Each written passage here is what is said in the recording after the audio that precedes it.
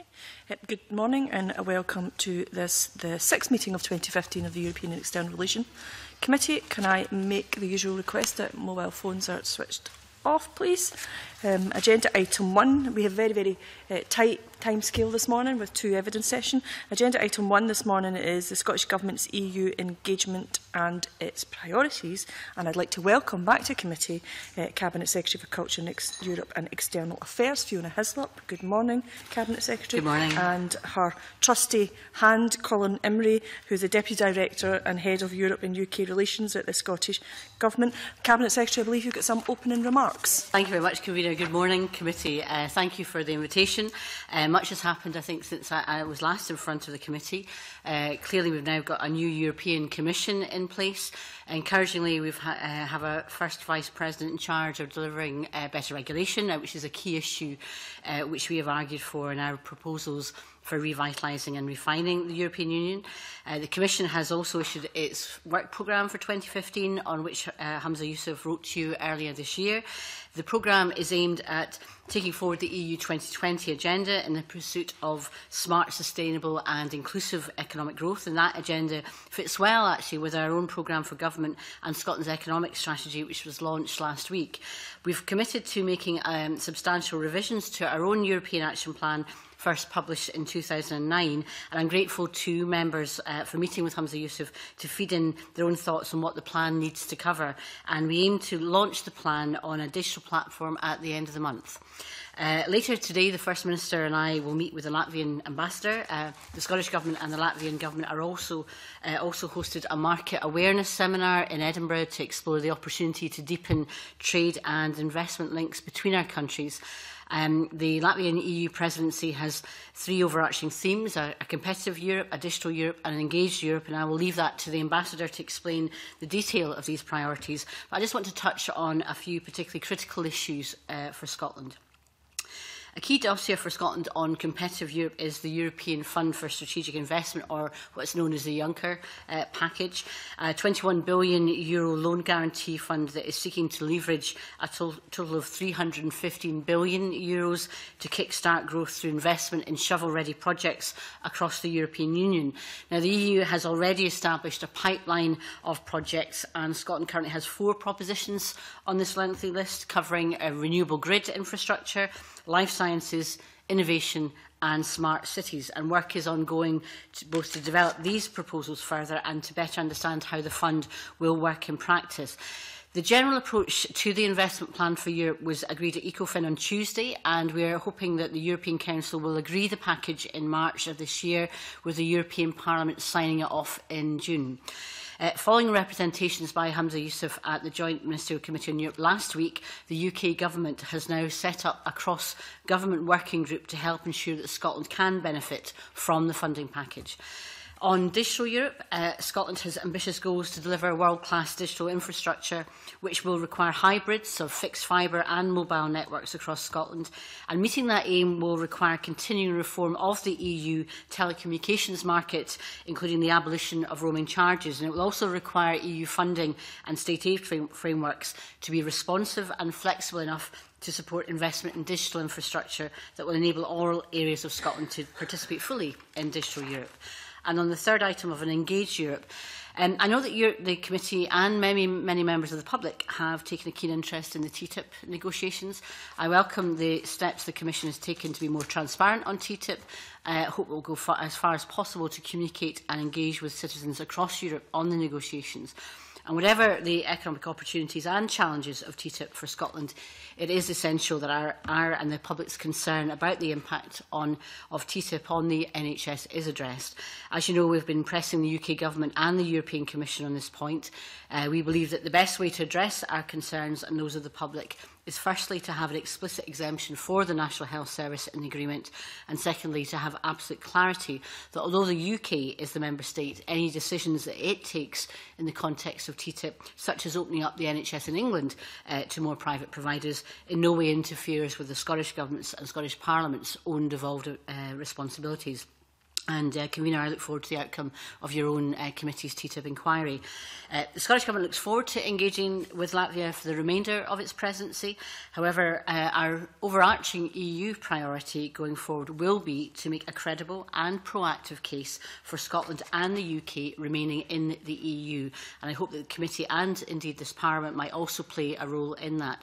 I've been heartened to see other governments in the EU willing to make this case. The commitment of the Irish Government in particular has been consistent, a commitment it again underlined during my trip to Dublin last month.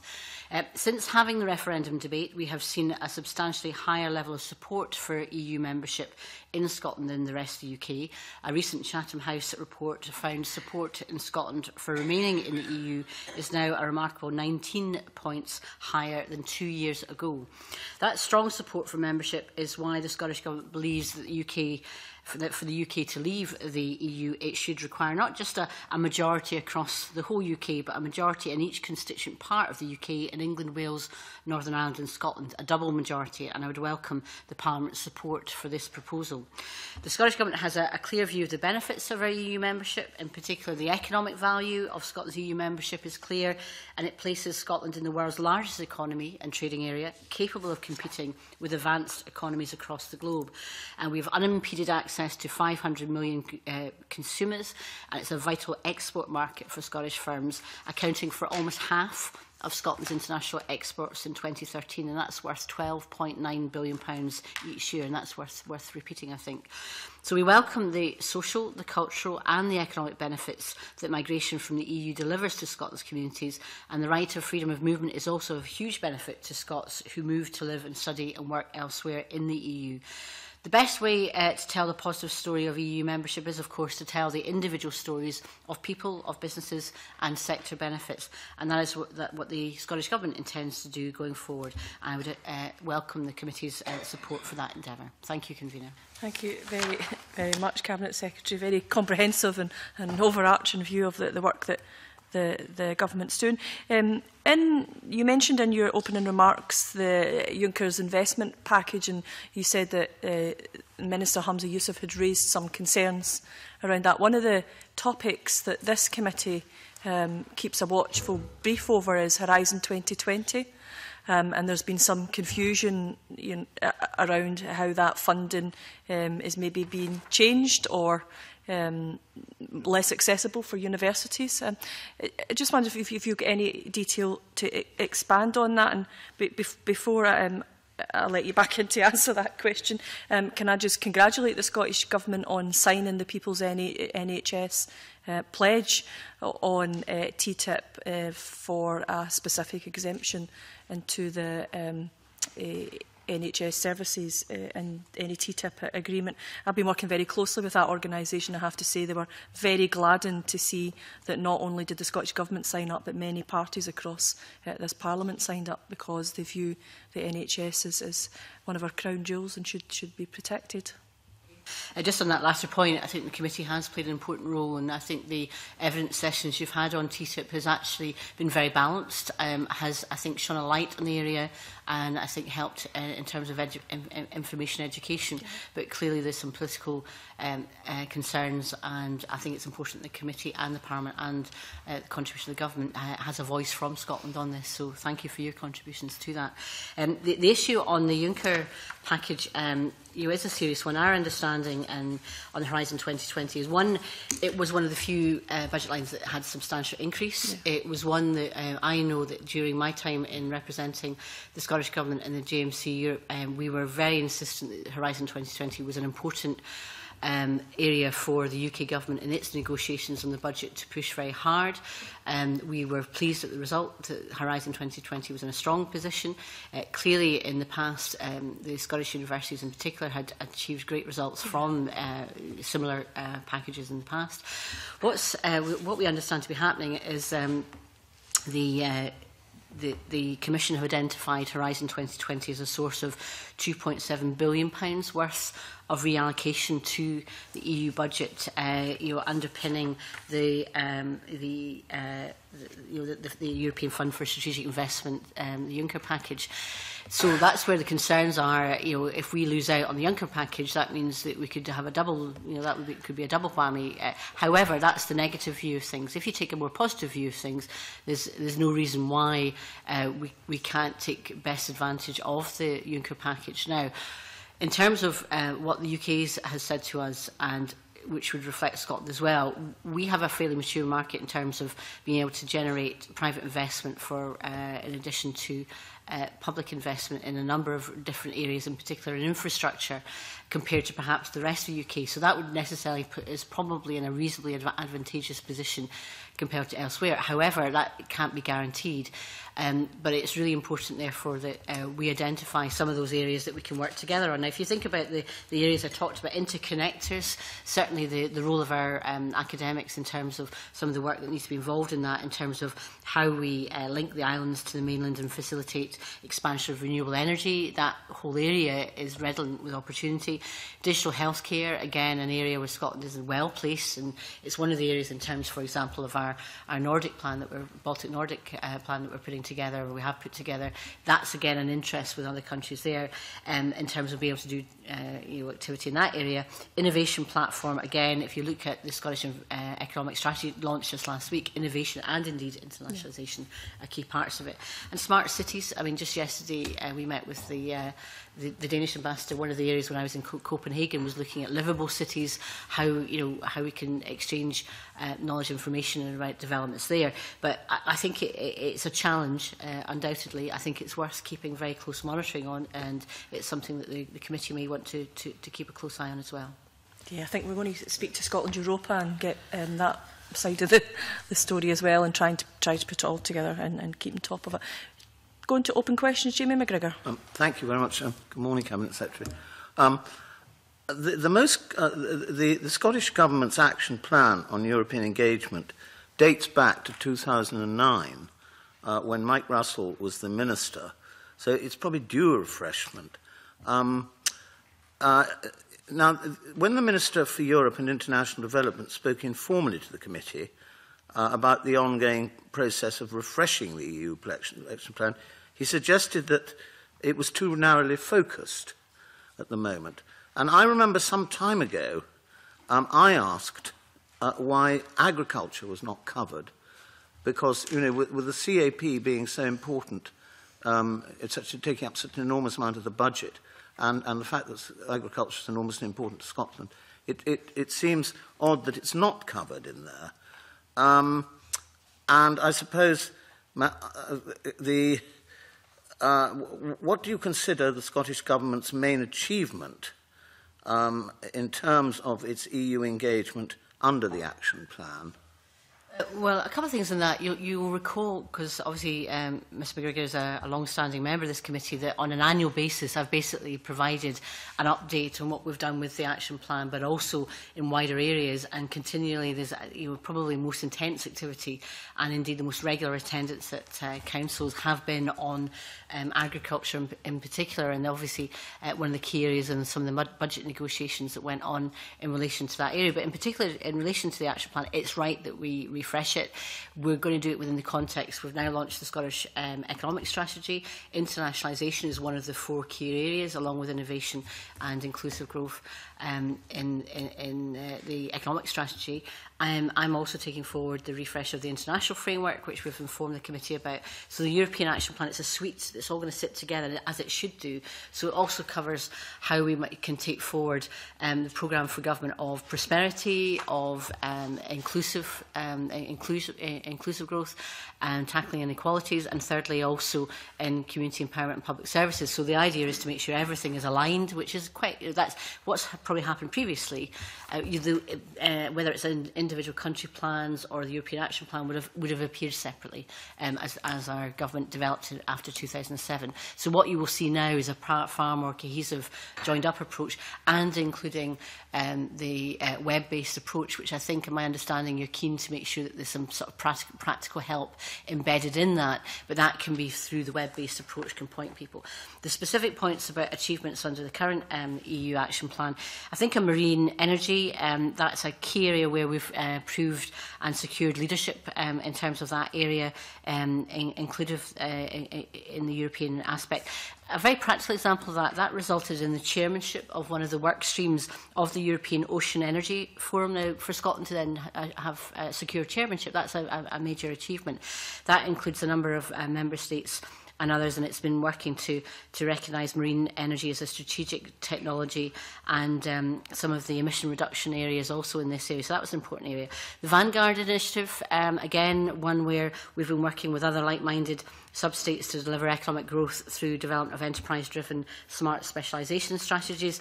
We've delivered 2 expert working groups in Brussels around smart manufacturing and on scoping on advanced manufacturing expertise, which Scotland has used, the SMAS area that if those of you working in the enterprise area will be familiar with. On climate change, particularly between 2011 in terms of the meetings we've had with climate change ministers from a range of countries. It's usually taken place in the margins of an Environment Council. A very good and practical example of coordination with UK ministers. I think I've said that to the committee before. It's one of the areas where actually we've got a good relationship in terms of how we can work in a coordinated factor. And we also attended, as part of the UK delegation, the COP19 in Warsaw in December 13, given access to European ministers' coordination meetings, and we hope to target climate change engagement in the run-up to the Paris Climate Summit in December. On the National Reform Programme, actually, in terms of Scotland has submitted its own proposals on that in relation to the EU 2020 strategy and a response to the midterm in that, which I think has been important. We've also, in terms of the deepening engagement, we've signed memorandum with the French. I signed one of the memorandum myself. We also had it on education. In relation to the Nordic-Baltic policy statement, we've had far more intensive discussions and connections on the Nordic side. And I suppose the other part of it is influence. And I think in your other aspects of the committee's work, you've heard from other countries where they've been looking at the point about a lot of the European policy. It's about networks, relationships and influence. We've provided some comments to both the European Commission and rotating EU presidencies in the fields of climate change, fisheries management and environment, and a further member of staff has been seconded to the Latvian presidency. So there's more than that, but that probably gives you an area in the areas of, we talked about climate change, marine energy. And I suppose one of the areas that's really been of political importance is the opt-out in the Lisbon Treaty and the on the justice issues. And this committee and the Parliament has taken interest, but that's involved a great deal of activity and work because obviously our justice system. And in fact, Paul Wheelhouse is at the European Council on Justice and Home Affairs as we speak today and tomorrow. Right, thank you for that. Will the refreshed action plan differ from the current version much?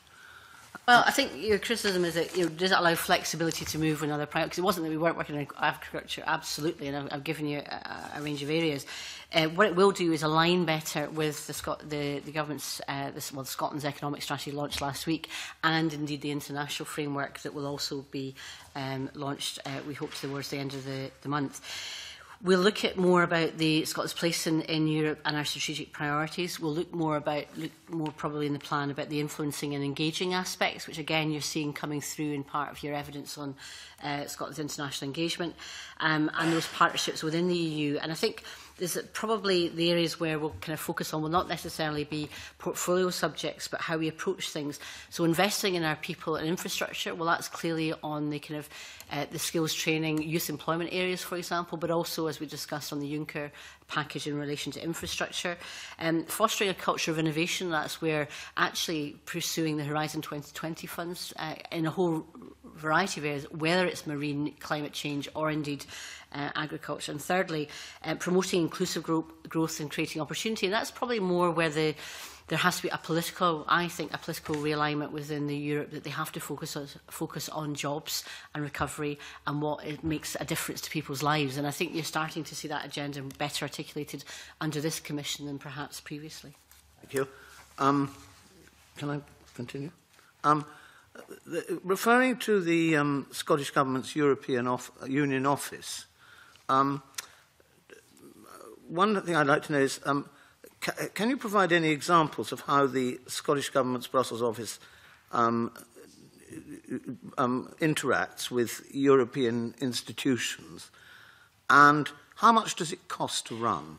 I don't know if you know that Give you figure. the cost, if you can find the cost.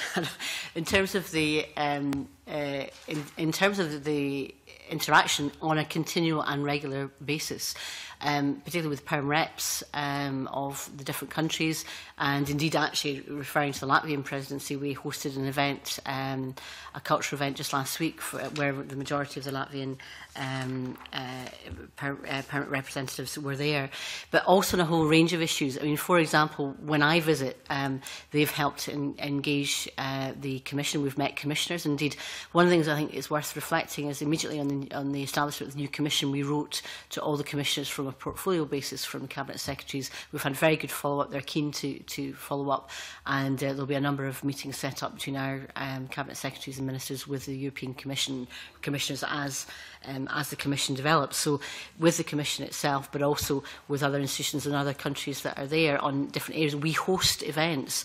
We've had Margaret Burgess, for example, speak at one of the events on an international event on tenants and tenants' rights. Again, that's something where established by European institutions where we participate. So sometimes we lead, but sometimes engagement. There's the role of the Brussels office is absolutely about facilitation, but also an engagement with the Scottish Government back home in relation to making sure we maximise all the portfolio areas, so that all the areas of government, whether it's education or whether it's on justice or whether it's on enterprise, can access the institutions that they have. In terms of costs, it's just over £1 million in total. But it's absolutely vital that we do this, and in fact, interestingly, we've provided advice for other countries and other administrations looking to set up in Brussels as well, because it's really important to be there. Colin, do you want to say anything else on that? Yeah, and I mean, in terms of the office's role, it is it's formally part of the UK representation. So it has a very close working relationship with the UK, and therefore works alongside them in council working groups and others to make sure that the particular Scottish issues are fully reflected in the UK line. And in that context, also, it works directly with the institutions. I mean, the Cabinet Secretary mentioned the marine energy work. Actually, that was led from the Brussels office, which, because of its presence on the spot, was able to use its ability to actually coordinate meetings with a member state group of 8. So it's a great facility, and it works also next to Scotland Europa in the same building. So that provides the opportunity for Scottish institutions, businesses and others to actually work directly with the government. And it's also it's very helpfully right in the centre, looking across the square at the main Commission building, the Burley Mall, and that's a very good way to get access. Can I just maybe ask, I think you visited the Brussels offices as a committee, haven't you? Lastly, finally, does the Scottish Government's European Union engagement, especially post-referendum, dovetail with the United Kingdom's engagement in Brussels? I think we're a bit more positive in terms of our outlook on Europe. We recognise the importance of reform, and in terms of our position, yes, it does dovetail, but of course the proposal for an in-out referendum, as the member will know, is not a position of the current UK government. The position of proposal for an in-out referendum is one of the leader of the Conservative Party, and should he be re-elected, that's part of his proposal. So because it's not part of the UK government's official policy, it allows more latitude for us to express our views, which I have done in terms of a more positive view about continuing EU membership. But to reassure you, it makes more sense, and I've said this repeatedly, there's probably more coordination and cooperation than you necessarily know, because what you would tend to hear about in terms of media is when there are disagreements, and of which there are on occasion. But some of the coordination I've talked about around Environment Council in particular, we've got a very strong reputation. It means that we can talk to other environment ministers across Europe, and when you're dealing with obviously the volume of people to influence, doing that on a coordinated basis with the UK is very important indeed. And certainly on the Juncker package, I'm absolutely clear that we need to maximise what we can get from that. And indeed, Hamza Yusuf will be taking forward the joint ministerial committees with Europe going forward. But we have made it quite clear that we can work in coordination with that to make sure that we can maximise our impact. So I think it's unfortunate that we are seeing the UK increasingly becoming distant and detached, and that's the message I'm getting consistently from Europe. So therefore its influence is less. We have to make sure that we continue to be positive, and in terms of engagement, that we have something to offer and to be a constructive voice in this, and that's what we will continue to do. Okay, I've got Anne and then Adam. Yeah, thank you. Good morning, Cabinet Secretary. Still running on the theme of the European Union Office, can I ask you, Cabinet Secretary, to provide an example of how the Scottish Government's Brussels office monitors policy developments of relevance to Scotland? Oh, on a continuous and regular basis. That's a vast majority of what they do. But part of what we're trying to do is to make sure that it doesn't all have to be done in the Brussels office. It's actually a lot of the monitoring of development should be happening within each government department area, whether it's in education, whether it's in other areas. So that's on a continual basis.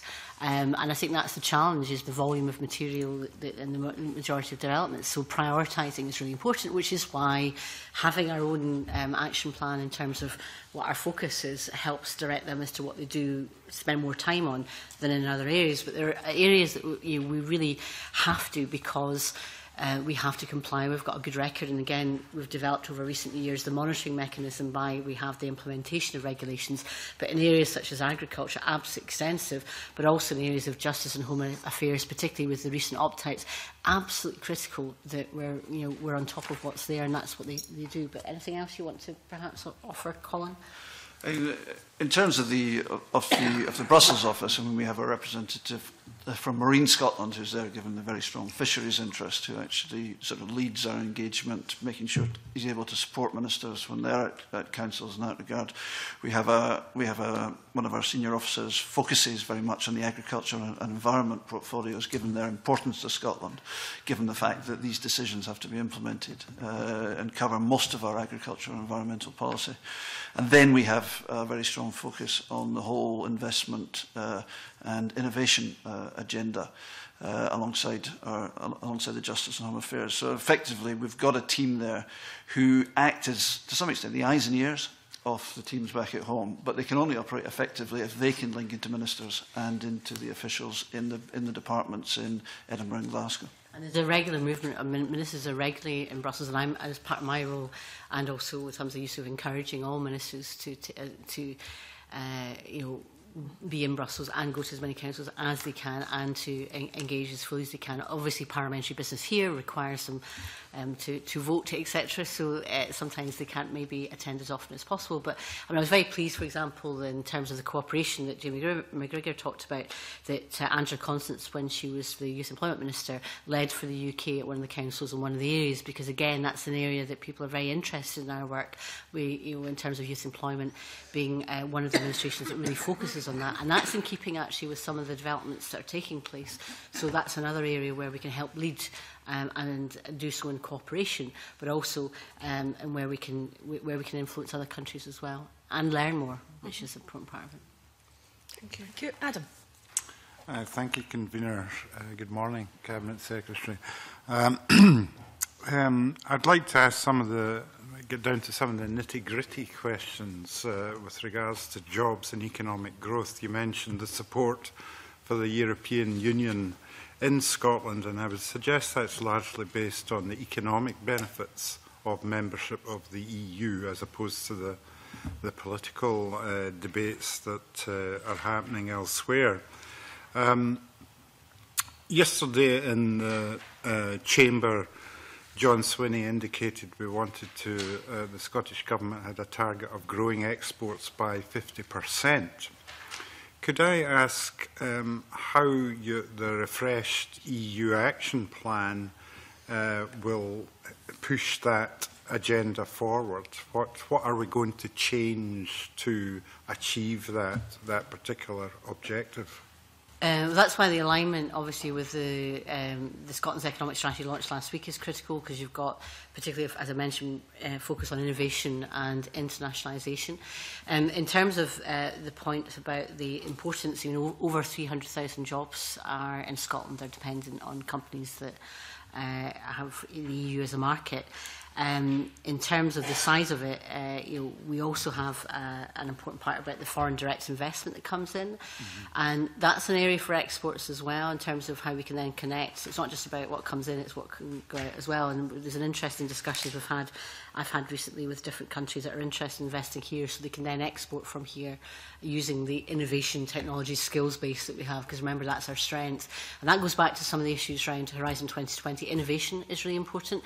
People want to invest here because they can then export elsewhere. A good example, and again, it's how there's an interlinking between the skills investment, etc. I met with JSK when I was in Dublin, who've got major investments in Irvine, but also in Montrose. And one of the things that they said to me was to thank me for, when I was Cabinet Secretary for Education, for introducing a 2-for-1 life science apprenticeship. There was lots of other factors that made them invest, and they've invested over £100 million in these plants in recent years. But they knew that we were committed to skills, and an investment in people will help innovation, which comes back to this inclusive growth agenda.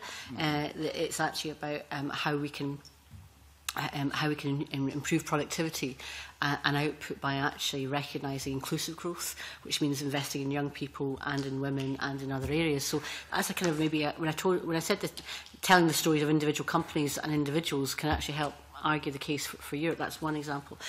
There's also an issue around internationalisation is not just about an export focus for its own transactional trade aspect. Companies that are exposed to international activity are more likely to be innovative as well, because they learn elsewhere. One of the areas that I know Richard Lockhead's very keen on, we've had great figures on food and drink, but we can do more. And that's where that's going to be a big opportunity for us in developing the market, particularly in Europe. So I think part of it is we've got to think about it. It's not just about exports to Europe, it's actually using the European investment to help us grow our internationalisation within Scotland of our companies, so they can export not just to Europe but beyond Europe. So I think that's where we're going to see the linkages. So is there any way we're going to engage in a different fashion to try and push ahead with these particular objectives? I mean, again, a very practical thing that will come out from the economic strategy, which I've also been involved in from the international portfolio, is ensuring that we have a One Scotland partnership across the world. You'll see that very heavily in our international framework, but also international innovation. You know, the idea of innovation investment hubs and the location of them will allow us then to better corral and bring together all the agencies from Scotland that can help promote that export agenda. So they're practical things that are in the economic strategy, which will be a part of the European Action Plan and will also be part of our overarching international framework. So that's a very key focus on trade and investment. But it's not just about the transactional aspect. The innovation is key, and that's where actually the added value from Scotland, if we can mobilise our activity around Horizon 2020, because remember, it's SMEs that we need to get exporting more as well. That's going to be one of the kind of key tricks for us. Good, thank you. Thank you very much, Anzala. Good morning, Good morning. Cabinet Secretary, and welcome to our committee in a sunny morning. You've had an opportunity to visit the US, and you plan to visit them again in the future. With that experience... Sorry, can you want to repeat that? Sorry. Yes, of course. The welcome or the actual question. Or whatever. Well, let me formally welcome you again to this sunny morning. And I was just saying that you've had an opportunity to visit the US, and you're planning other visits as well. So with that experience, how flexible do you think the Scottish Government's EU action plan is in response to the emergency policies, for example, the TTIP? Well, it can be and it will be. I mean, and that's why I think actually I focus more on ensuring that we've got a better focus on relationships, network, partnerships, engagement is critical. I mean, not having, obviously, you know, TTIP wasn't in the European Action Plan of 2020 2009, because obviously that was being developed, but it hasn't stopped us responding to it. Similarly, in terms of the European, the priorities from this committee will not have had TTIP in it in previous years, so you've adapted to circumstances as they arise, and that's what the priorities are. And I think that's one of the things that's really important, is coordinating across government how we do that. I certainly do that with Cabinet colleagues, but also Hamza Yousaf brings together the ministers with particular interests on European matters, whether it's in public health, whether it's in rural areas, whether it's in with enterprise, to make sure that we can be cited across interests, but also if there's an emerging political imperative for us all to coordinate in one area, we'll be able to do that a bit more nimbly, which is what I think everybody expects us to do. Yes, I think the $6 million question really is that although we have now amended our action plan, what I would be really interested in knowing is this going to be a working document for us, or are we going to be stuck for this for a period of time? Because as we quite clearly have seen from experience, that Europe and TTIP in particular is quite a changing, developing scene. And I'm just wondering, how does that set us in responding to that, and what the timeframes are for that response? I think that's a very important point. I mean, the European Action Plan will sit as part of our international framework, which in itself will sit within the wider economic strategy as well. And in terms of the European Action Plan, as with the international framework, we want it to be able to be more of a live document. That's why it will be web-based. It's why it will be regularly updated. There are policy statements and positions you might take on an annual basis, which are provided back, which, there's movements, but the plan should allow people to be aligned in what their focus is, but allow a responsiveness. And it needs to be more interactive, so it'll be more of a live document than, say, a document that was produced by a minister in 2009 that kind of, you might have got an annual written update, but this is going to be far more interactive. And it also provides that portal, which I think you were looking for in your discussions about how people who are interested in access. It's not the be-on end-all. Obviously, Scottish Europa, different organisations have an important platform, but we'll be able to try and link to the relevant areas that can help provide positions. But it means that it can be more evolving, and it's also important that it provides a kind of, it'll be a go-to area for information, but also any comment, speeches, developments that take place, we can also access that and put it on. So that's the shape of it will be. Just finally on this, in terms of the office in Brussels, do we have somebody who's actually going to be responsible to make sure that we actually deliver that more actively rather than just have it on the web itself? Do we have... I'll pass this over to the person responsible. Apart from myself. Yes, I mean, the answer is, one of the great advantages of where we are now in terms of where we were then is that now we have a clear set of priorities for the next 5 years that were set by the European Council and the Commission last summer. And we also have a very clear set of priorities from Scotland and the new economic strategy. So our aim is to make sure that both are aligned and that we use that as the framework for taking it forward. And in fact, the preparation of the action plan is something being done jointly by the team in Edinburgh and the team in Brussels, which support the Cabinet Secretary. So we will be endeavouring to make sure that it is taken forward actively and that the reports that are done and the updates that are done can reflect the situation as it develops. So I've got strategic responsibility for our European and external affairs activities. Hamza Yousaf will take forward particularly relations with the UK domestically. I'll be carrying out more of our bilateral relationships, so that's at a political level. And we'll also coordinate with colleagues. In terms of the civil service, Colin is the Deputy Director and responsible for European and UK relations and spends a considerable amount of time in Brussels and with the Brussels team. So that's why I definitely thought it would be helpful to it was helpful. You know where the responsibility lies as well. That's very helpful. Thank you very much. Okay, Rod Campbell. Thank you, Convener. Morning, Cabinet Secretary. Good morning. If I may, I'd just like to refer to a couple of issues. One is, obviously, I'm pleased that Paul Wheelhouse is in Brussels today. In terms of that trip and visit, is it possible to get some kind of feedback fed through to this committee, or what would be the plan? I'm just trying to think what we would normally do. I mean, obviously the issues that were there will be particularly of interest to the Justice Committee, and I'm not. I think that's something we should maybe discuss with yourselves and the clerks as to how we can update. I obviously, or it will now be Hamza Yusuf will update you.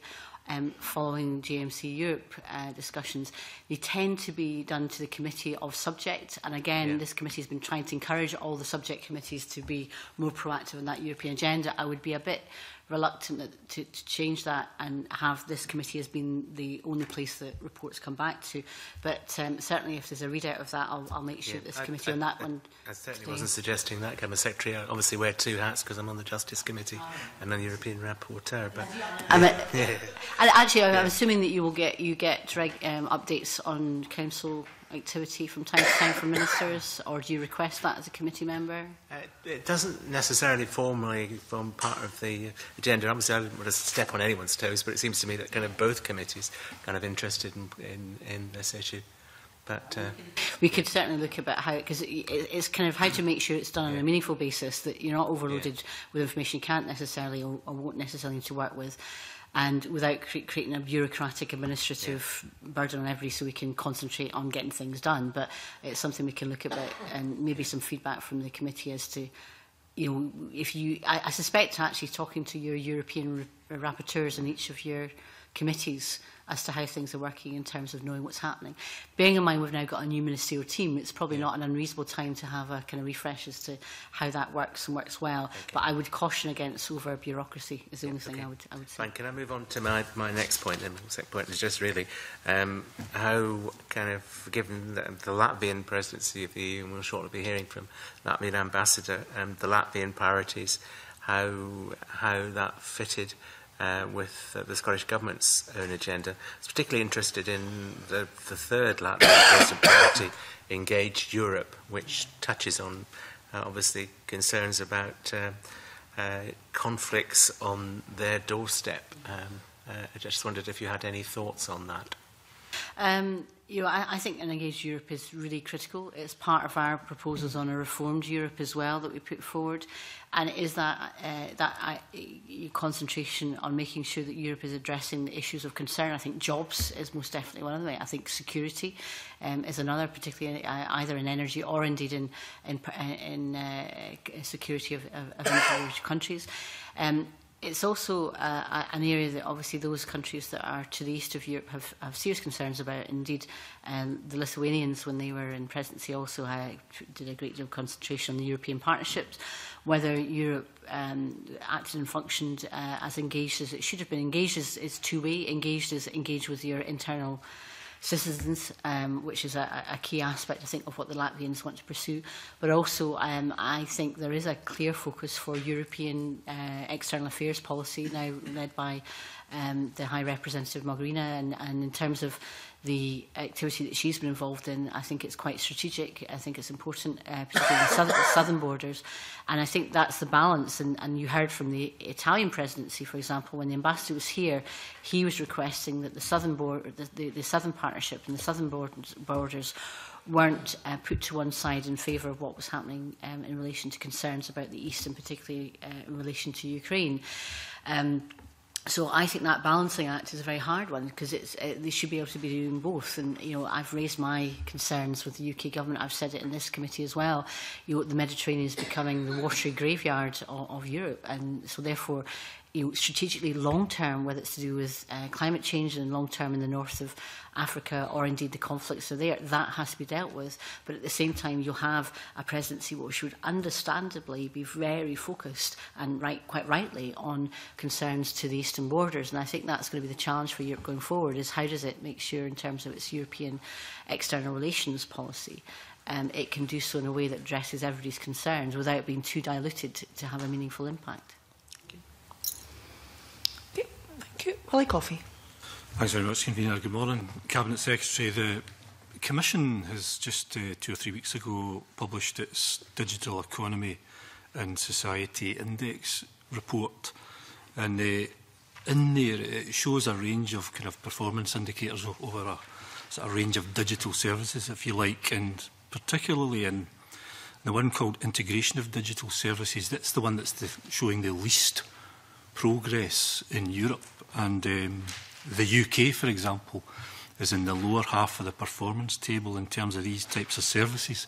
It includes things like online selling and cross-border selling and things like that.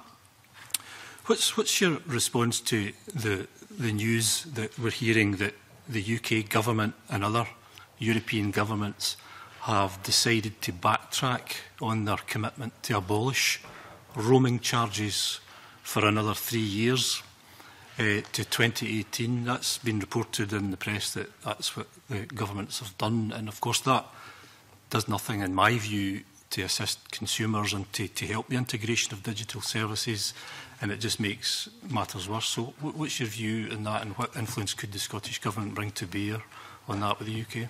Well, bearing in mind, one, our concentration on exporting, a lot of exporting will be done not just within Europe in terms of using digital technology, but also globally. You're seeing that market develop, which is part of that innovation and internationalisation agenda I talked about earlier.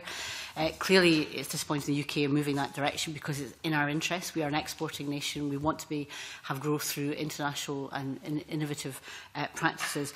I think it's, therefore, in terms, I suppose, if I was looking at the Latvian presidency's priorities, and obviously you can speak to the ambassador about that in the following session, but I think that their clear focus on a digital Europe will be really important at this time. I think they could make a clear and distinct difference in driving this forward in terms of different issues around digitalising the public sector, safety and security issues, but also the EU's digital single market strategy is really, really important as you've set out. And I think of all the recent presidencies, there's been an understanding of the clear need for this, but I do think the Latvians will be able to offer a great deal in terms of leadership in this agenda, and I hope that they can communicate that to the UK as well. And I think that that's part of our responsibility, both as ministers in the European area, but also Keith Brown and his responsibilities in infrastructure as well. I think we need to make sure that we are influencing the UK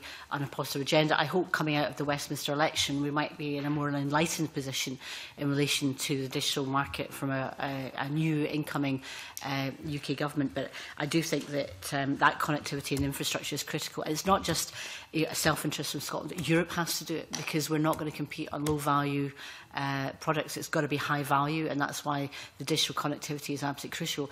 And in an area that I've got a keen interest in, creative industries, Scotland has a lot to offer, a lot to contribute, and unless we've got a better digital framework to do that, then that will impede us in a growth area. In terms of that, I mean, has the UK government consulted with the Scottish government on that really crucial matter? Because it's been of interest to this committee particularly for a number of years. Unless Colin can contribute to this, I think it's an area that was probably best dealt with at portfolio level by the relevant Cabinet Secretary, and on the digital infrastructure, that's Keith Brown's responsibility. Okay. Right. Yeah. Cabinet Secretary, I think that's exhausted our questions for you this morning. Can we thank you very much? I know that was a very condensed and intense evidence session, but extremely helpful indeed. Just on behalf of the committee, can I thank you for coming along, and we look forward to engaging with the Scottish Government's European engagement strategy in the future. Thank you. I'm going to suspend very briefly just to allow our witnesses to change over.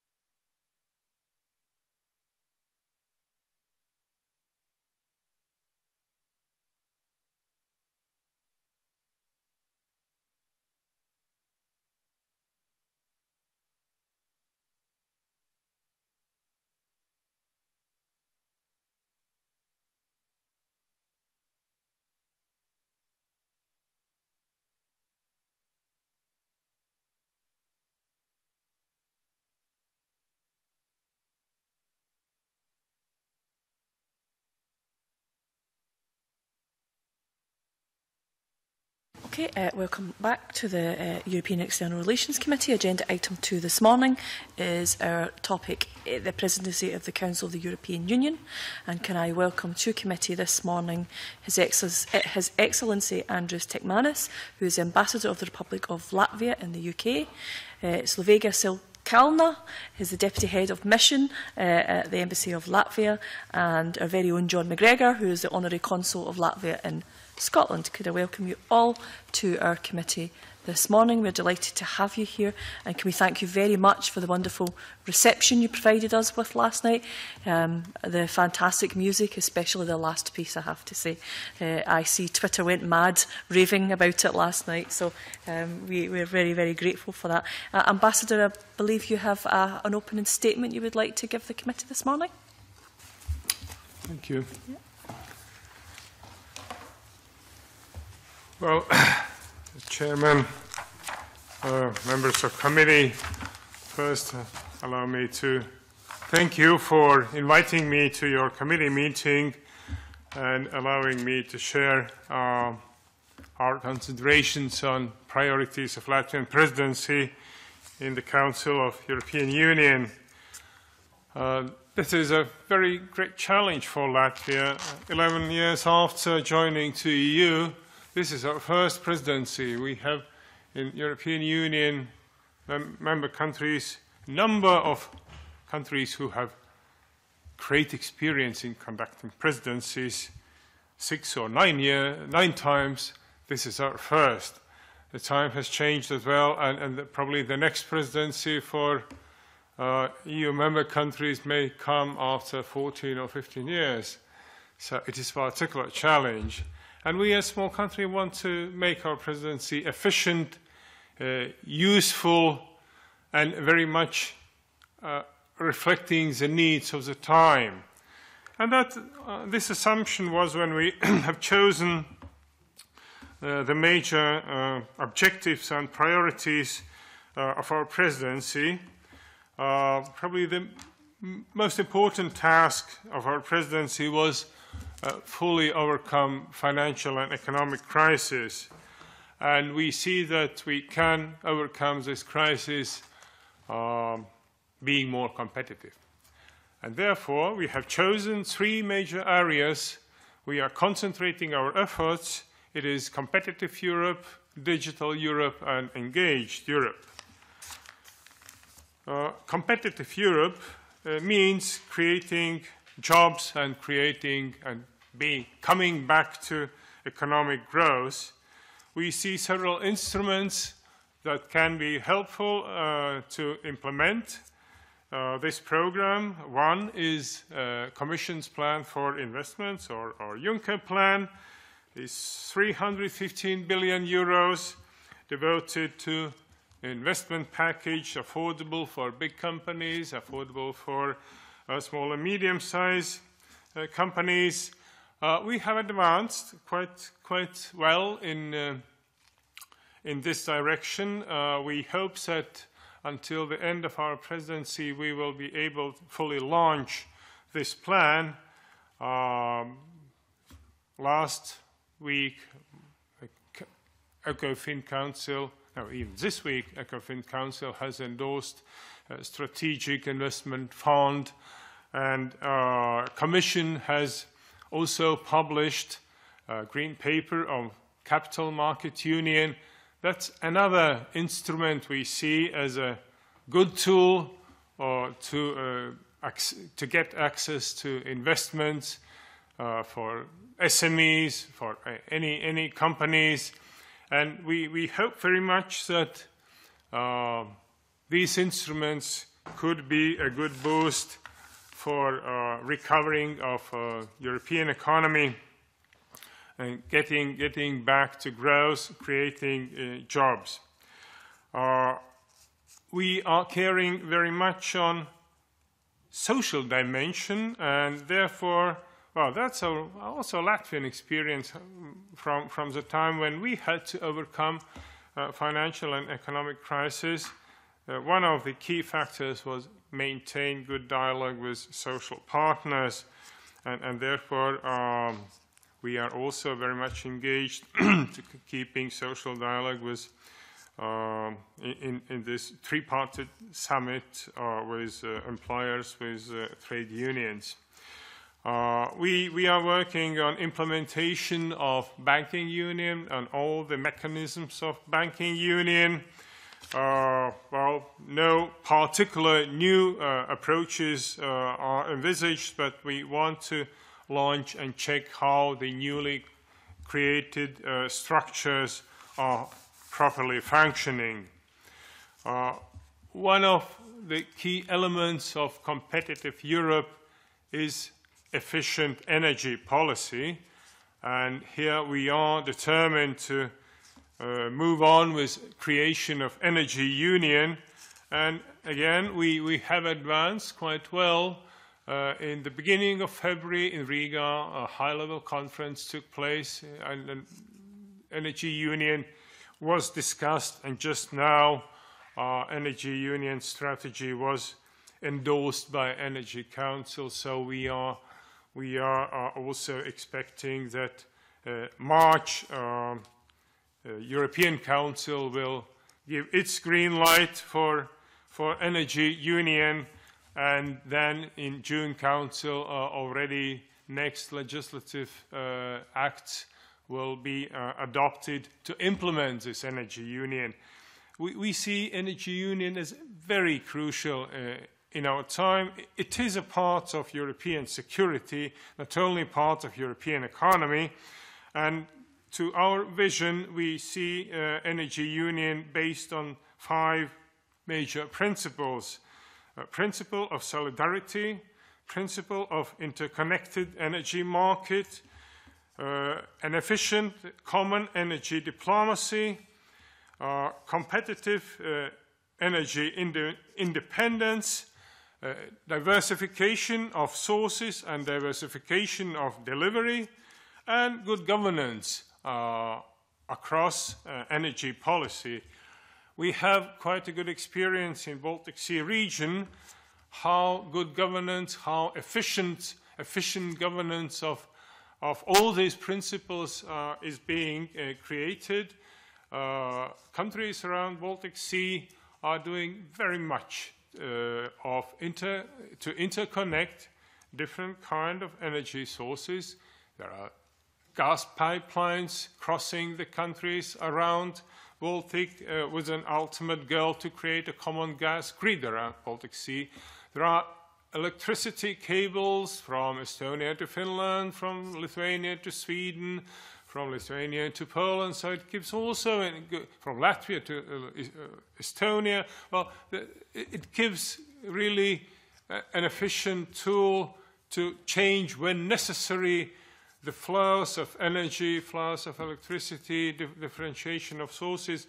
At the same time, common Baltic energy stock market, stock exchange gives an opportunity to buy in one exchange electricity, even not knowing who is producing this electricity, and that gives a real alternative and real competition between energy companies. Certainly, we see that we are very much like-minded with United Kingdom in matters of development and strengthening of single market and all the regulatory framework of single market. So it will be one of the permanent issues on competition councils, and we are determined to make single market more efficient, more affordable, and a good tool to strengthen competitions among companies in the European Union. Digital Europe. Digital Europe is one of the key elements of competitiveness, and we look at our digital philosophy is based on assumption that digital solutions should be found by default. That means that first we are looking for new challenges, how to cope with them, based on digital solutions and digital opportunities that it is giving for Europe enormous opportunities for trade, for movement of goods and services.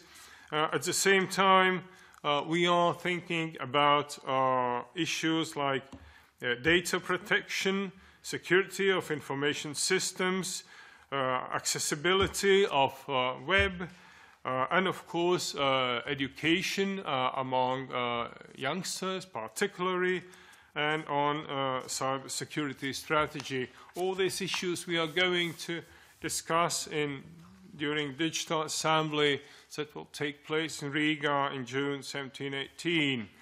There are a number of quite challenging issues on this agenda. I can mention a few of them, like telecommunication package, that is quite a difficult item, because across Europe we see or even great number of different actors and stakeholders among companies and states who have different interests and maybe different level of development in telecommunications sphere. And the discussions are not going very easy, but we want to push them ahead in order to get some affordable compromise in the issues on roaming and on telecommunication tariffs. We hope we will advance as much as possible, and we won't leave too much to our trio partner Luxembourg. Digital single market is also a crucial point on agenda, and it is in our interest to develop as much as possible digital single market, bearing in mind that it should safeguard quality of services and on reasonable costs for customers. We are advancing Network and Information Security Directive. It is a very, very crucial for further development of digital market in Europe for protection of consumers. Here we are also working on personal data protection, on a program on interoperability solution for European public administration. We are working on more implementation on e-government, e-governance, e-services offered by governments. So it is really very vast agenda, and we are happy to share our own experience we are using in Latvia. And in Latvia, digital services are used very much.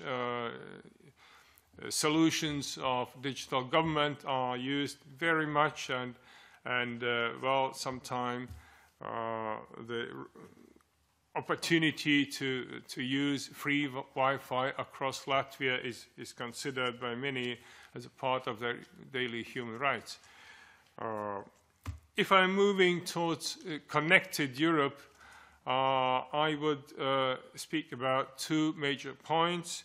One point is trade issues, and here we are concentrating on advancing free trade negotiations, starting with TTIP. Well, there are a lot of discussions around TTIP everywhere in the press, in different media, among politicians. There are many questions put related to TTIP negotiations, issues like GMO, issues like transparency of the negotiation process, issues whether TTIP negotiations may affect health services. Well, on one hand, Presidency is not directly involved in TTIP negotiations. It's a mandate of European Commission, of course, and European Commission is conducting these negotiations quite actively. There have been already 8 negotiation rounds, and 2 more are envisaged during Latvian presidency. But we are trying to push the whole negotiation process ahead. We are representing EU position on different conferences, global conferences discussing trade. And we are also working on increasing transparency of negotiations. Certainly, we should keep in mind that transparency can't be one-sided. Well, we are not, due to transparency issues, we are not interested to weaken the positions of negotiator teams. Of course not. Well, but at the same time, if the public demand is high to see more information about, like health service, but I think health service, these issues were, questions were put and answers were given quite recently. Commissioner Malmström was visiting London, and she quite explicitly told that health services are separated from the negotiation mandate of TTIP. We are also pushing ahead other free trade agreements on agenda of Commission, like, well, CETA agreement with Canada is already approved, but it should be implemented, and we are pushing the process of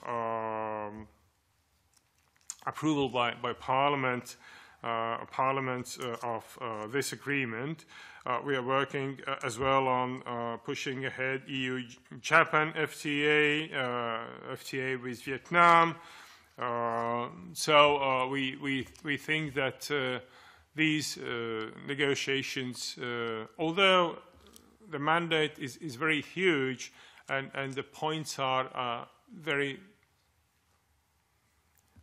really many, the agenda is vast, and of course negotiators should think about the reasonable compromise. Well, not at any point in such negotiations you can win, but I think at the very end Commission will do its job very properly and in interest of member countries and Europeans. Another important area of our program of Connected Europe is development of European neighborhood policy. Neighborhood policy to the southern direction and to the eastern direction. We having more knowledge and experience how to do with eastern direction. We are concentrating our efforts on developing and advancing Eastern Partnership policy of European Union, and we are planning to host in Riga Eastern Partnership Summit in May 21-22. We hope on a good participation, on high-level participation in this summit.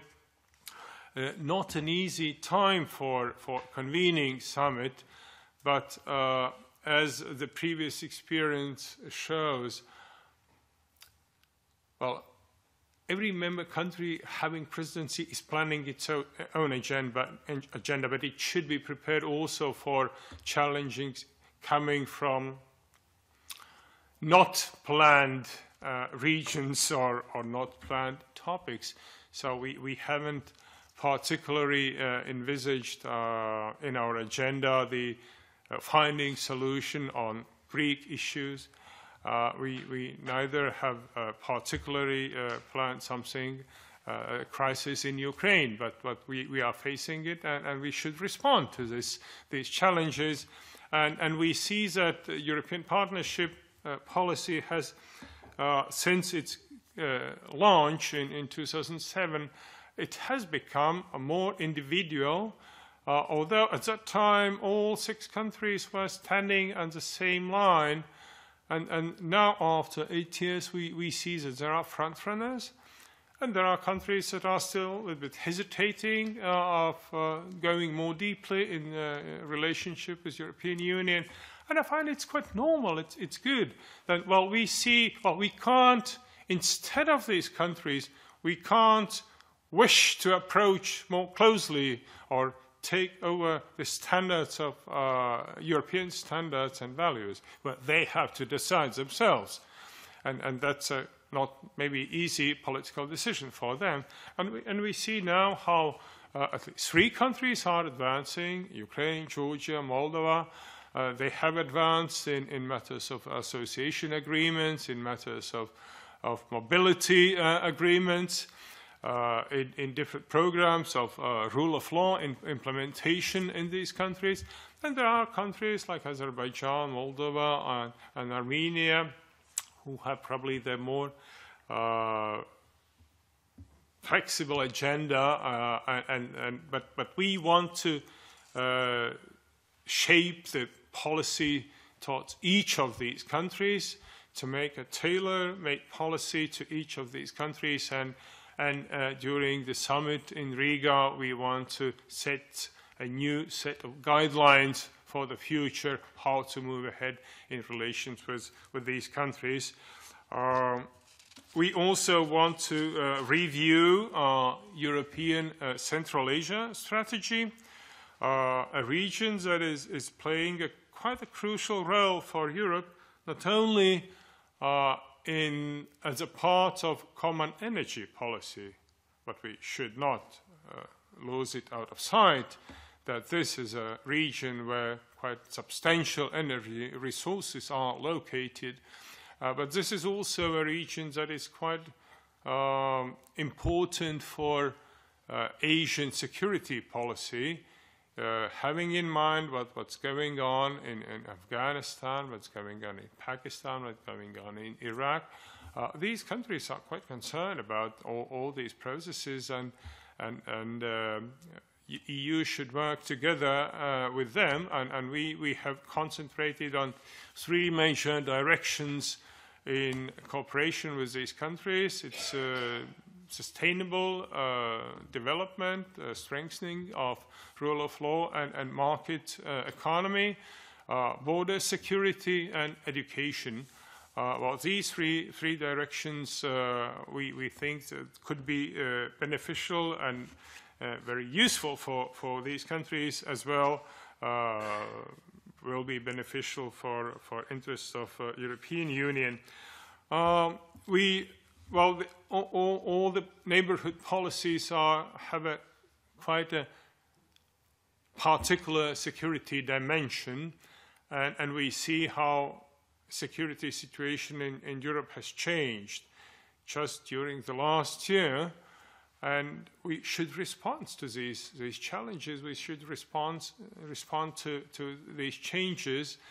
And therefore, we have envisaged also during our presidency in June summit, June European Council, we should reshape and review European security strategy, a quite crucial document. Of course, we will work together with European External Action Service that will prepare this revised strategy, but it is essential to give a proper response on the new security challenging the existing security architecture and security order in Europe has changed, whether we like it or not, but it has. So we have to find a proper response and increase European security.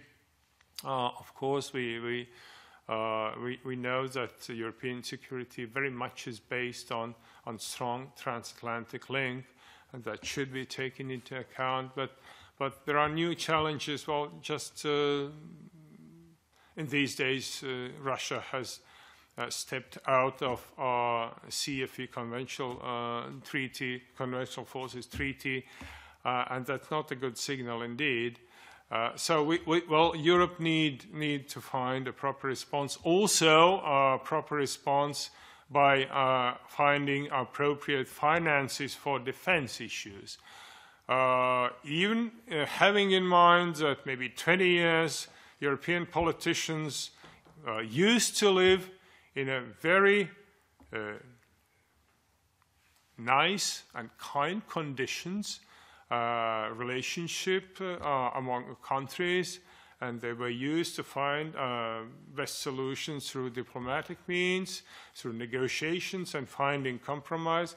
Well, we see that we should not neglect current situation, and we should assess this current situations, and we should not forget about proper financing of defense policies as well.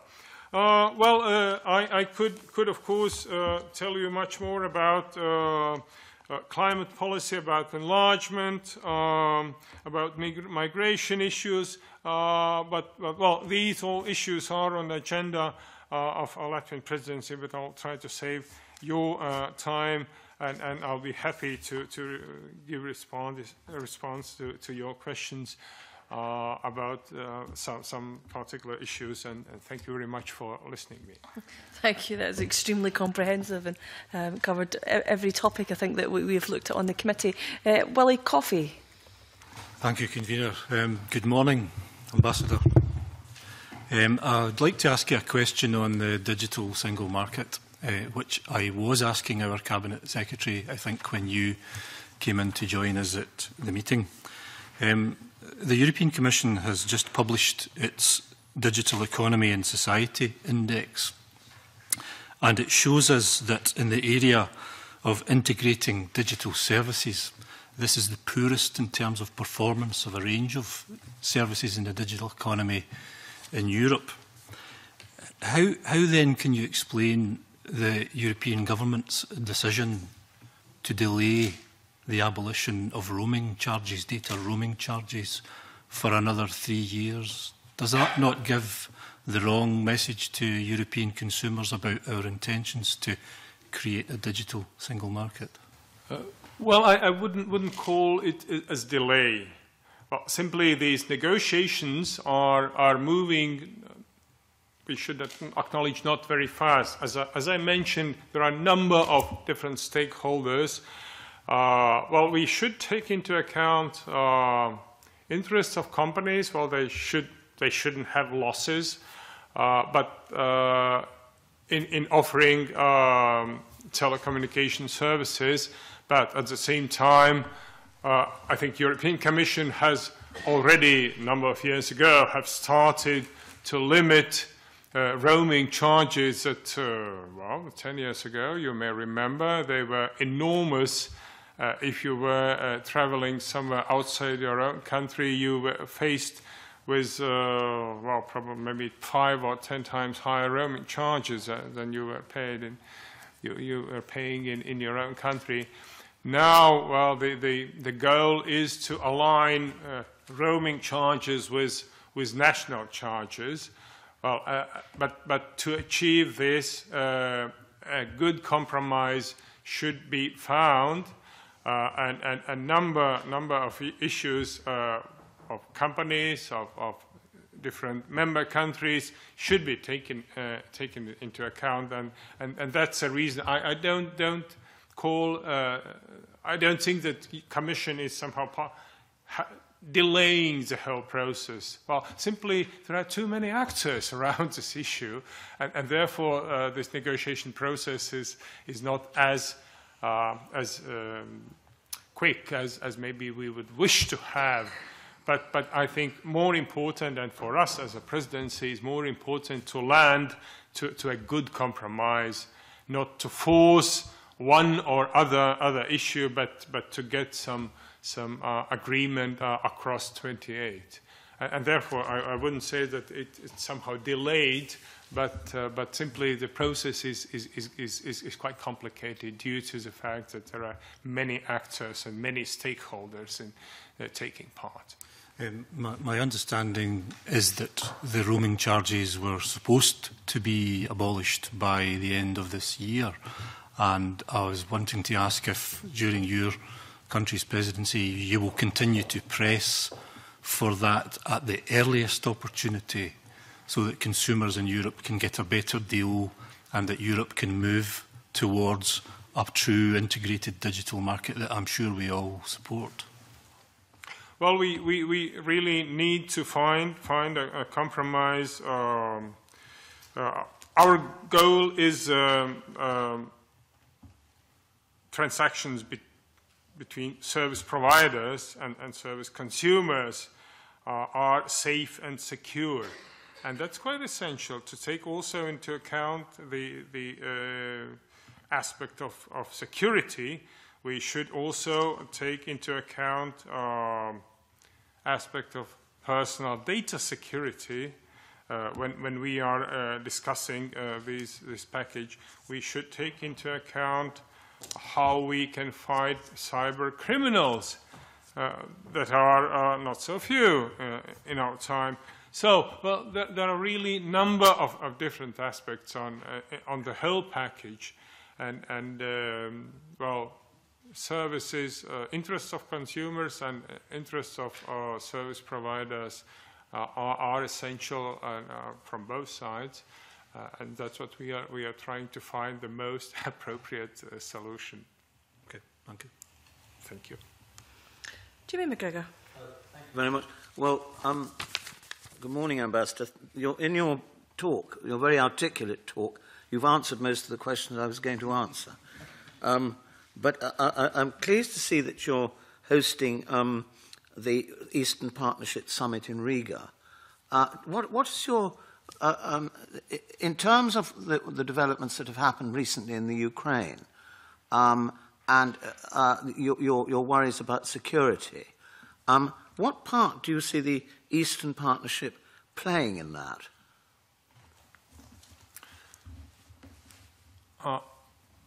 I think when EU was starting its neighborhood policy, that was late 90s, and focusing more its orientation towards southern region and afterwards towards eastern regions, the ultimate goal was, of course, first, economic development, and second, its security.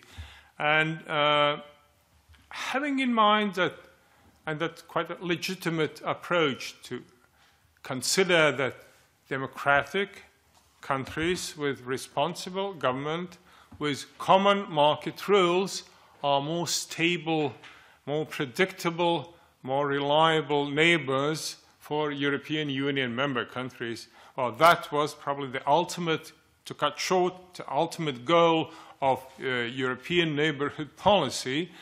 And at the same time, it is a sovereign decision of any European state whether to choose such option or not.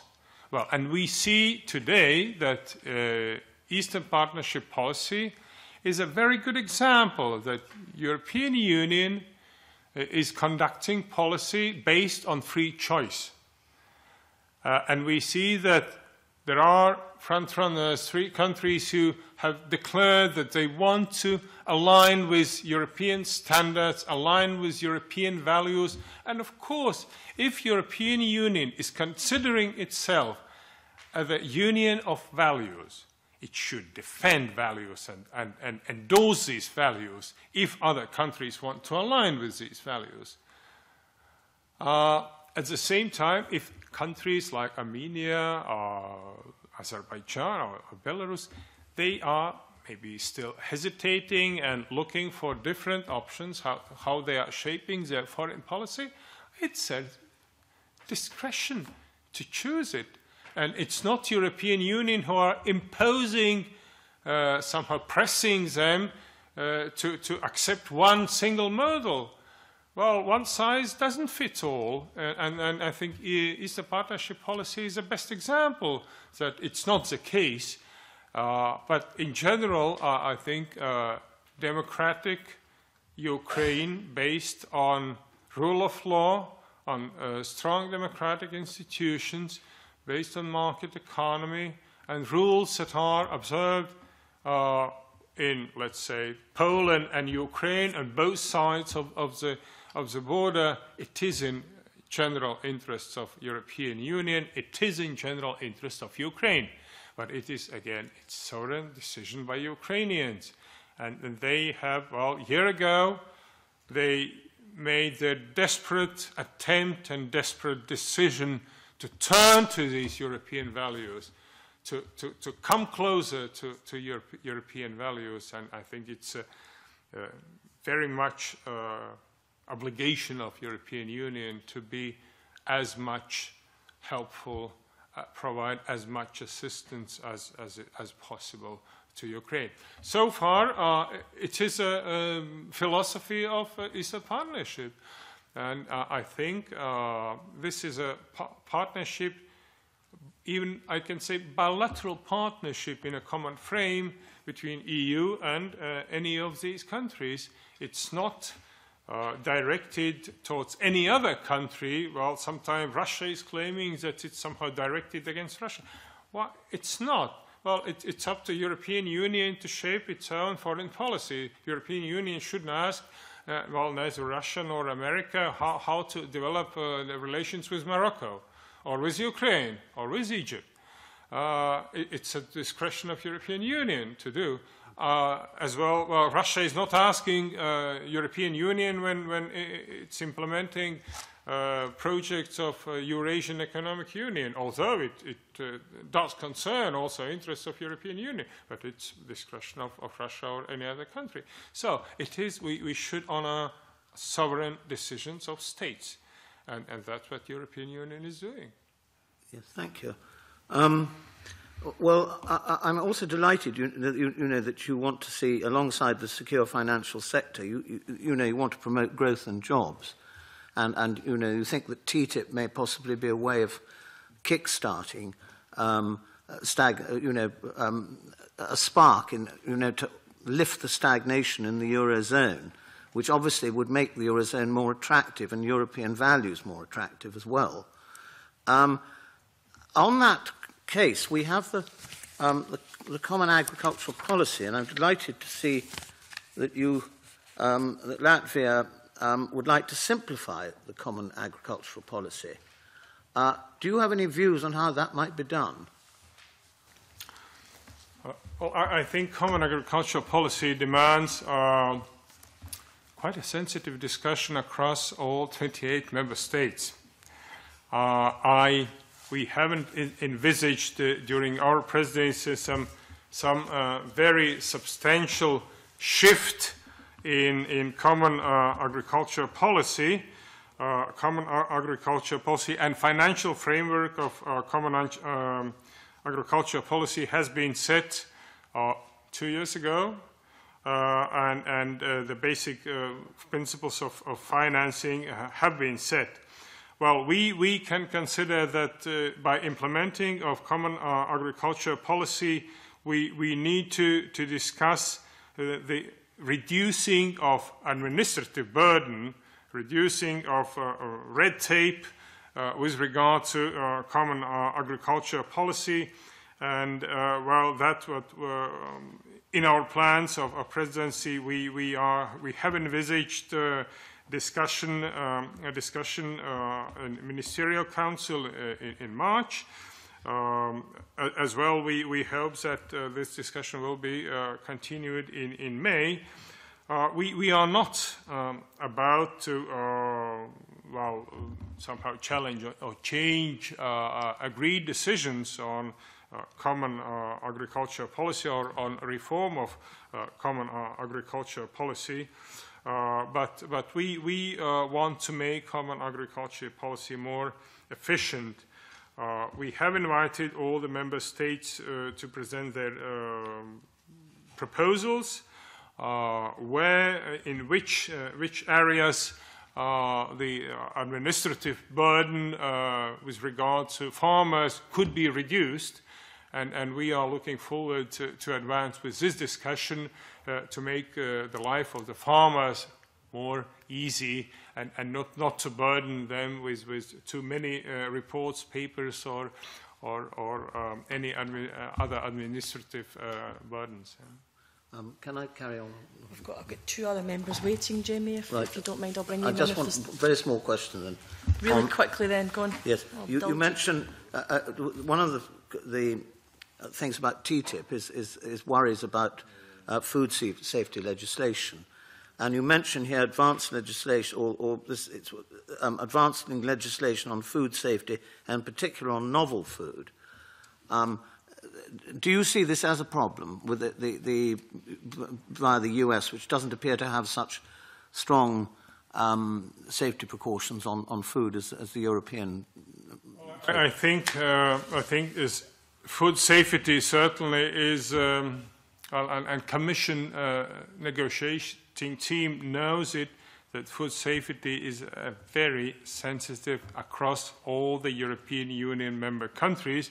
And certainly it is attaching a particular attention to food safety. And therefore, well, it's also taking into account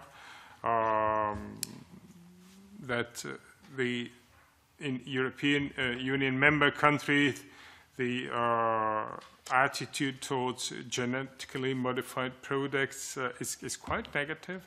And I think that is a point that is taken into account by conducting these negotiations.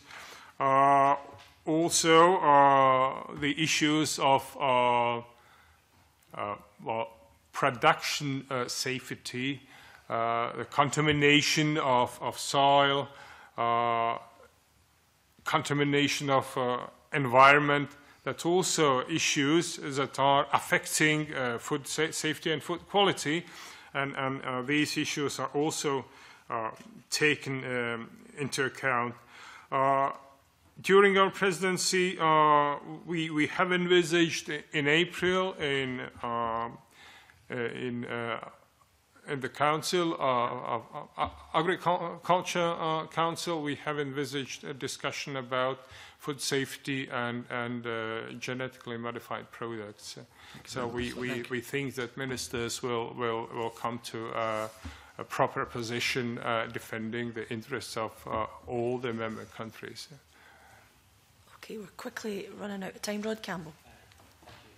Good morning, Ambassador. I've got 2 kind of different points. One is in a helpful submission prepared by Scotland Europa in relation to your presidency. There is reference in the Justice and Home Affairs section to the creation of a bill of new psychoactive substances, legal highs, which is a subject that this Parliament's shown interest in. Are you able to help us with any more information on that? Legal highs? Sorry, I couldn't understand. Could you spell it a little bit louder? Sorry. I'm referring to a Scotland Europa submission in relation to matters affecting justice and home affairs. There is reference to data protection packages and the pursuit of fraud in relation to European financial interests, but there's also references to what's described as the creation of a bill of new psychoactive substances. Is that anything you can help us with? If not, don't worry, I'll move on. I think it's drugs. Drugs. Yeah. I'm quite happy to move on if you're not able to add to that discussion. Yeah. Well, it's very, very specific, specific issue. I probably could in this moment I can reply rather generally that, of course, the consumption of drugs and appearing of new type of drugs that are not yet listed and still are presenting high danger for consumers, particularly among young people. It is on the top of our agenda, and certainly our presidency will do its utmost to get a proper regulations that that is not affecting the health and security of particularly young people who and it's raising awareness on their knowledge on on consequences of such use of dangerous drugs. I can maybe find and send you in writing some more explicit answer. Well, today I could give only some rather general answers. Sorry for that. My second point was in relation to CETA. I think you referred earlier on to the question of trying to get approval for CETA by the European Parliament.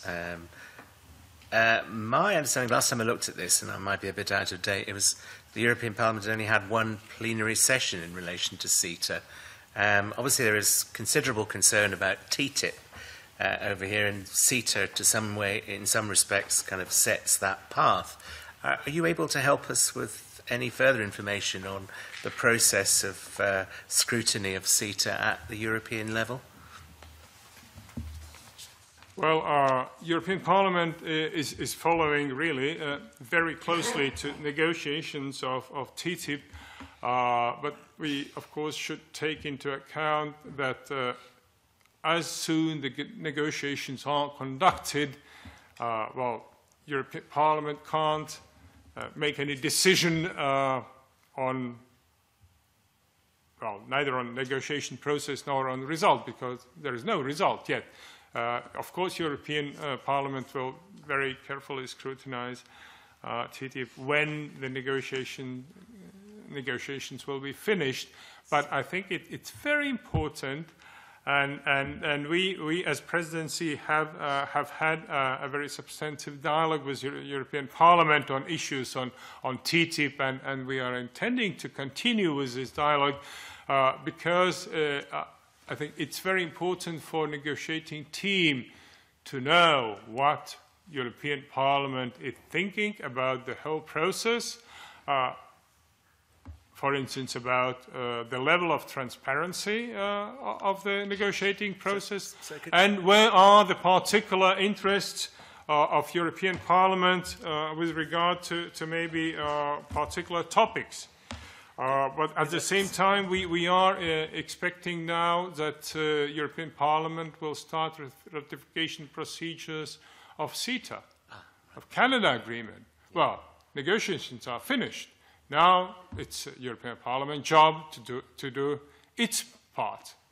So, and we from our side, we as Presidency are trying to move flexibly this Canada agreement ahead in order to achieve Parliament's approval. Okay, I'll leave it there, I think. Convener. Finally, Adam. Thank you, Convener, and welcome, Ambassador. Like Scotland, Latvia is a relatively small country in Europe. But unlike Scotland, you're a member state of the European Union in your own right. And as I understand it, this is your first term as, or assuming the role of EU presidency. Could I ask what kind of impact that's had in Latvia itself, assuming the role of EU presidency, and what impact it's had on your international relationships? Well, I think that's really a very philosophical question, and thank you for it. Membership in the European Union for a small country like Latvia gives enormous opportunities to increase its global influence through the structures of European Union, through the mechanisms of relationship between European Union and other countries and regions of the world. And therefore, in this respect, Latvia as a small country is gaining its importance in the world. And of course, assuming the challenges of presidency, It is something particular, of course. It brings more knowledge in the world about our country. Well, we should recognize that probably people in most of countries of the globe are not waking up in the morning with the first thought, what's going on in Latvia? Probably not.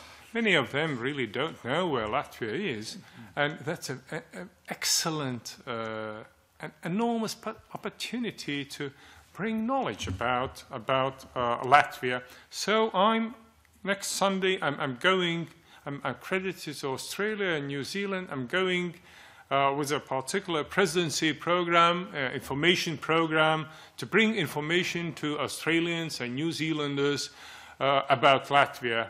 We can use this time of presidency to increase knowledge about my own country, and we are happy about it. Of course, it costs quite a lot. Well, any presidency costs millions and millions, but well, it costs also very much engagement and work. But Latvians are not afraid of work. They are happy to work and work hard.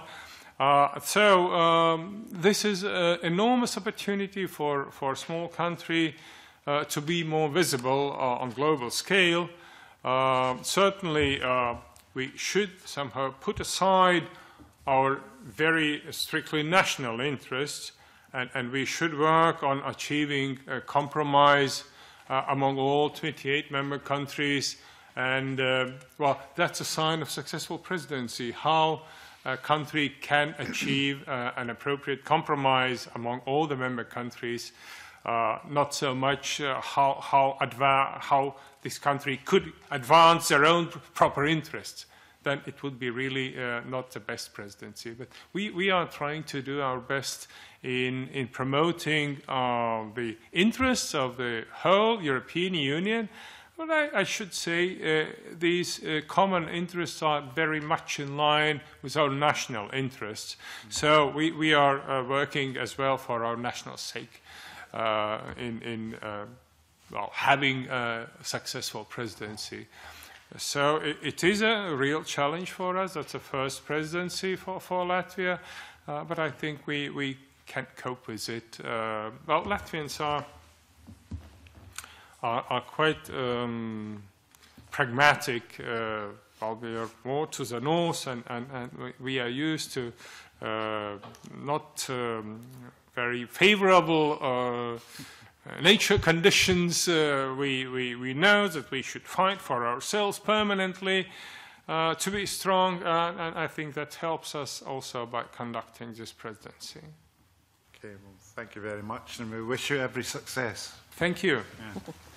And on that note, Ambassador, that concludes our time with you this morning. Can I, on behalf of the committee, thank you very much for a very, very comprehensive insight into your presidency and the work you've already done and the future work that you have in the pipeline. And as Adam Ingram said, we wish you every success in that.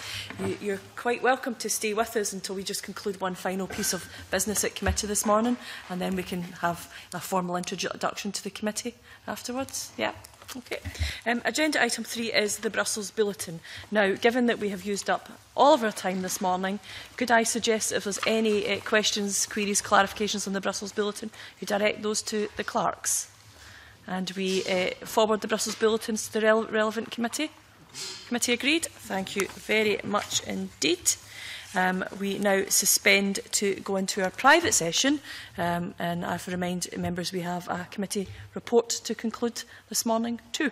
And I thank you all for coming along, and we'll see you at the next meeting. I now suspend the meeting and go into private. Thank you very much.